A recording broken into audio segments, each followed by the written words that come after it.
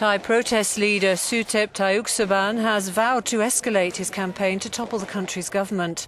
Attempts by his followers on Monday to storm Bangkok's police headquarters were thwarted, but Suthep said the assault would resume on Tuesday. He remains defiant despite the issue of a warrant for his arrest on charges of insurrection. "I will probably be imprisoned," he told a rally of anti-government protesters, "but I will never run away like their boss Thaksin, who ran away overseas from a prison sentence."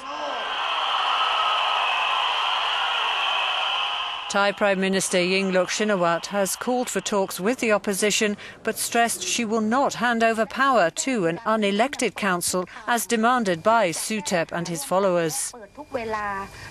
The political crisis is Thailand's worst since the bloody unrest in 2010.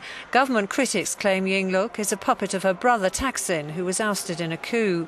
Both sides are becoming increasingly polarised as the unrest, which is concentrated near government buildings, intensifies.